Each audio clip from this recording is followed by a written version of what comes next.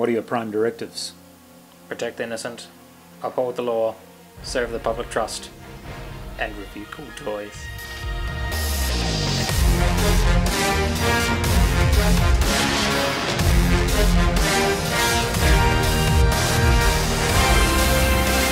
When Robocop came out earlier this year, it was inevitable that they were going to bring out some toys to go along with that movie. Yeah. Robocop has a long history of probably fairly inappropriate toy lines to tie into them.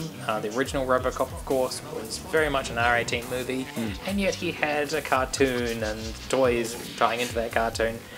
This time round, at least we've got a PG-13 Robocop, and we have got some toys which tie into that. This is a company called Jada Toys.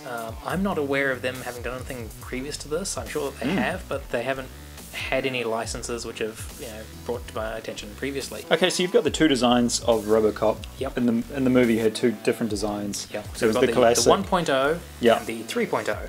No 2.0 because they didn't actually get around to making him into the 2.0, I think. Okay. I think they just went straight for the 3. Pretty much, Yeah. Just Michael Keaton said, I want it in black, and it was in black.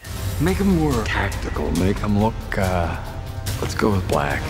The sculpting on a lot of the details is actually pretty good.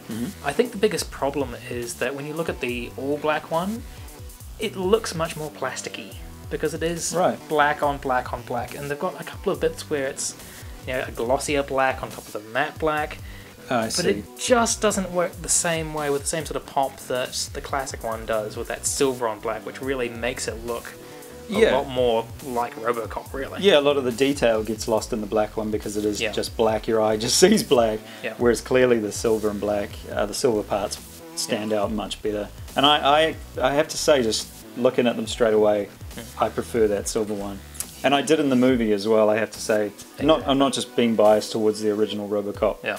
But I just like that. It's just got more dimensionality to it. So yeah, I think it's cooler. They come with some accessories. They're two guns each. They both come with 2 guns. I think they are actually the same guns in both instances. Yeah.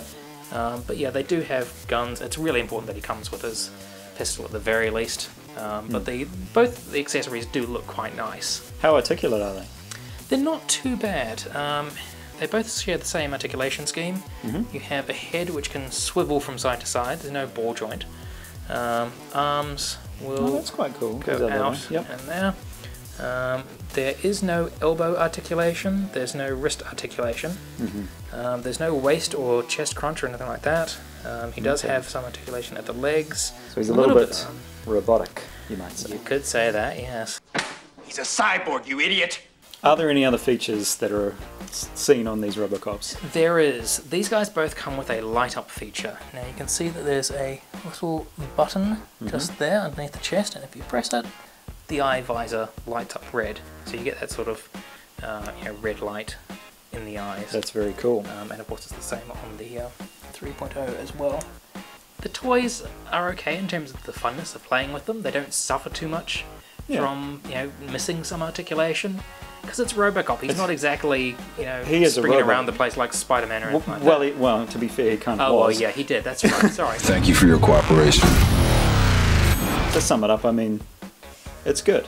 It's good. It is good. Like the movie itself, they're inoffensive figures. They're not revolutionary, but they're nice, they do their job well enough. Yeah, like us. Yeah.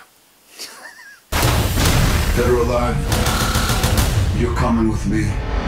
So what do you guys think about these two toys? Do you like them? Do you not like them? Let us know in the comment section below. Don't forget to like this video. And Scott? Make sure you subscribe, and we'll see you next time on OSD.